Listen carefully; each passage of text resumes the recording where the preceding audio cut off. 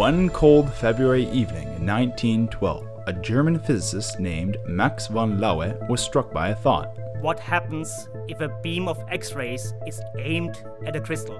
He imagined that the X-rays would scatter off the organized rows of atoms in the crystal, like water waves scattering off a row of buoys in the water.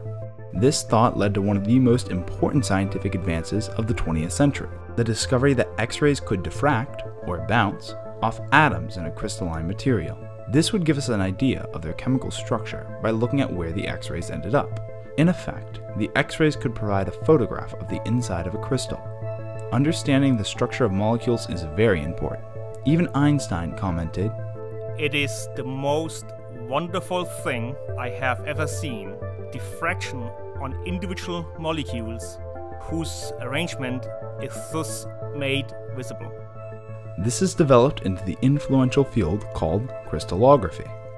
To better understand how scientists are unraveling the mysteries of the atom, we've turned to Dr. James Harper, who studies nuclear magnetic resonance at the University of Central Florida.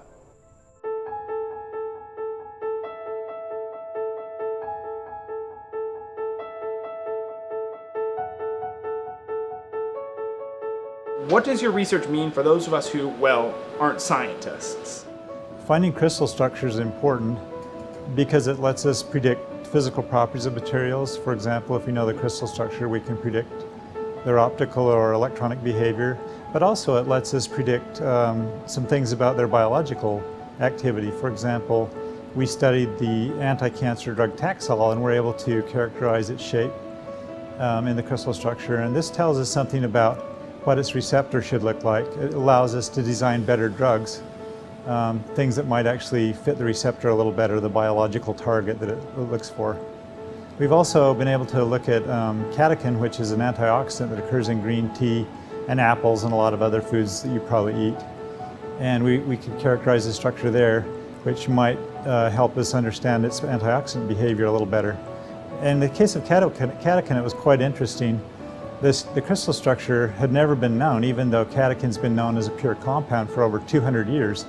And there's thousands of papers that have been published on it, yet until a few years ago, when we did the crystal structure, no one had been able to solve the structure.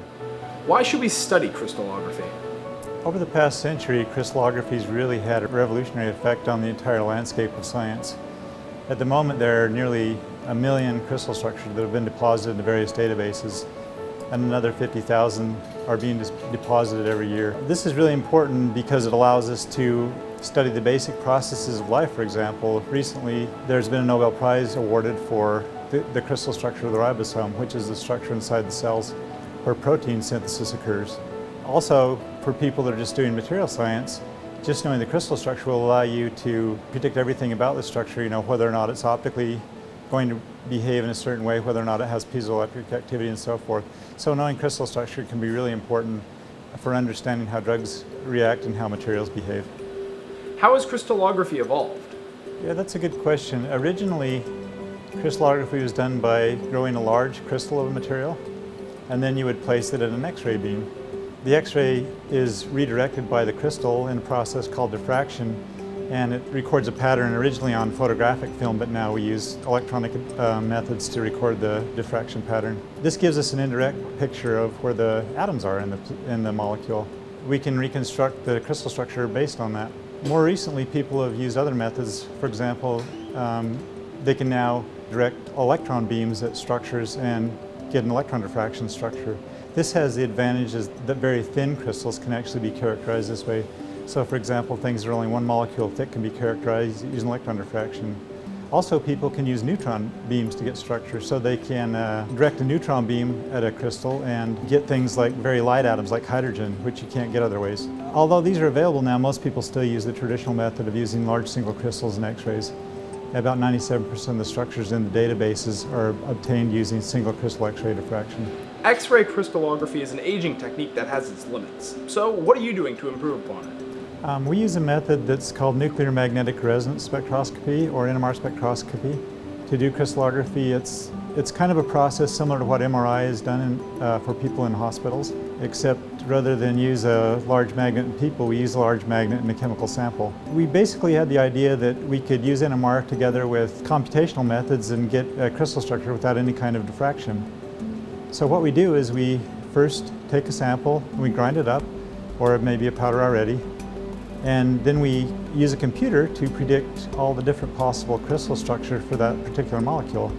And then for each of these predicted structures, we calculate using quantum mechanical methods the NMR parameter that we measured, and then we can compare. So we can take all the structures that we determined experimentally and all the ones that we predicted, and we match them up and see where there's a match.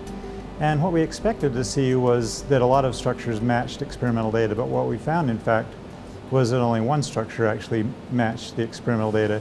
And so what we've actually been able to do is find a complete crystal structure using only computational methods in NMR. I know it sounds almost like heresy to say we can actually do crystallography without any kind of diffraction data, but in fact that's what we've done in a few cases that we've studied so far. How does NMR crystallography compare to other diffraction methods? I mean, is it really worth all this effort?